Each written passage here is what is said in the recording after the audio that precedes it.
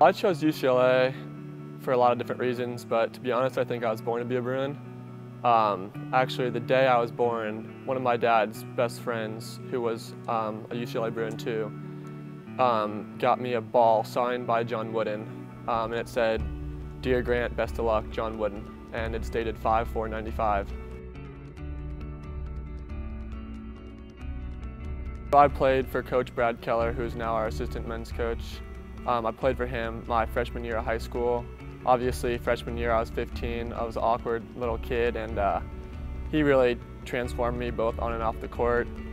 He really stressed the importance of being something bigger than yourself, the importance of team, the importance of being on time, and things I just hadn't really learned in life yet.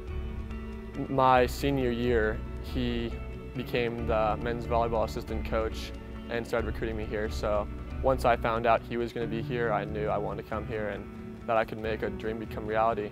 Third day of my senior year, I came on unofficial here and talked to the coaches, and they offered me a spot on the team. And within 5 minutes, I'd committed, and I knew it was right for me.